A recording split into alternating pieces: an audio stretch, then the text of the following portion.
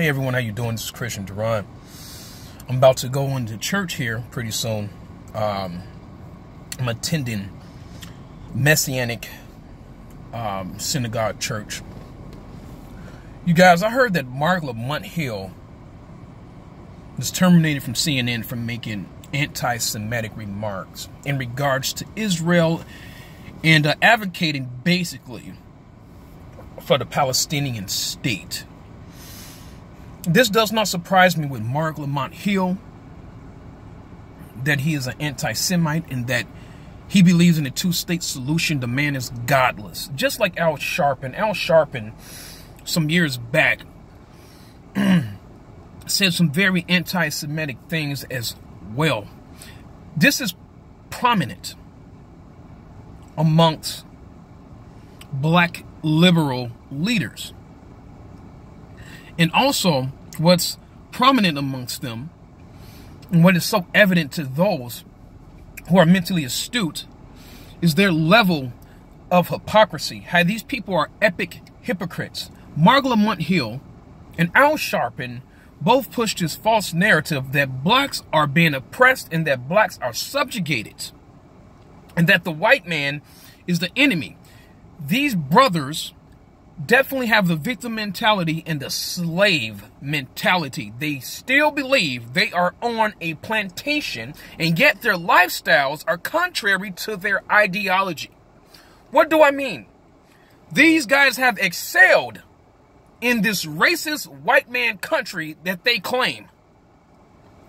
And yet, they make tons of money. Marc Lamont is a college professor, and he was a CNN commentator. I was going to say analyst. I didn't want to give him that title because he's not an analyst. He doesn't know anything about journalism or how to be objective or anything like that.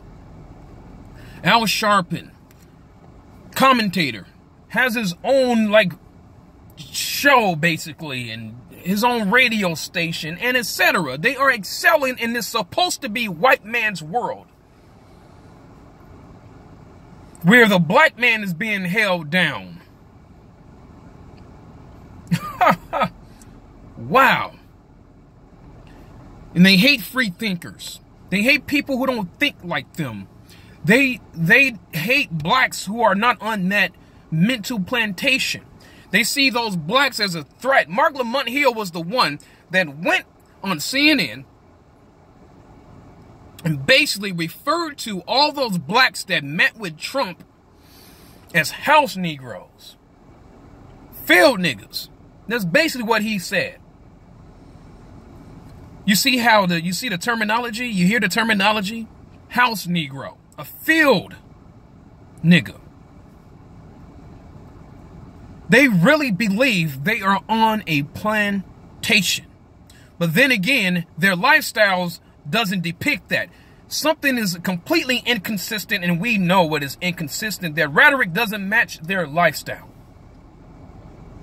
These, especially Al Sharpton, he has millions. Lives in a huge home.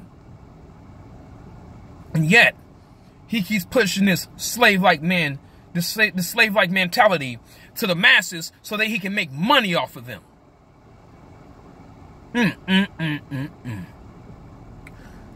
I don't gloat when someone comes or meets their demise. But Marc Lamont was fired from CNN for making those anti-Semitic remarks.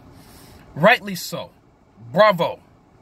He should have been terminated a long time ago when he basically referred to those blacks that met with Donald Trump and he called them house niggas.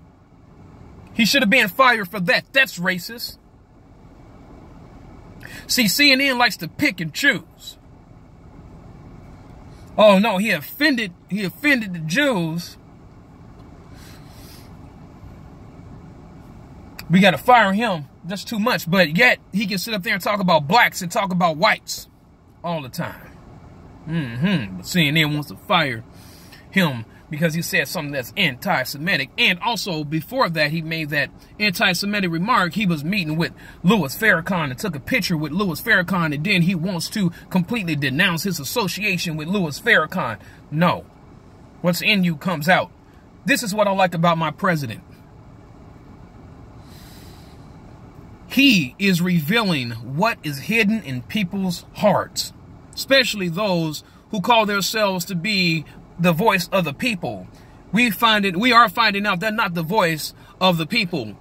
We are finding out that a lot of these people are undercover wolves in sheep's clothing who wish to do nothing but espouse nothing but their racial separatist rhetoric, their hate and their bias and their prejudice.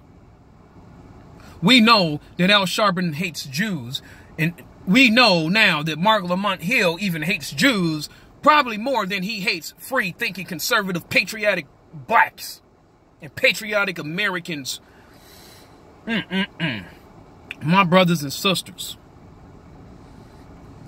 this is a spiritual battle, and it is compounding. The racial tension that the left creates, I have never witnessed anything like this before. Well, let me get my tail on in here into church. God bless you all, and you have a great day. Bye-bye.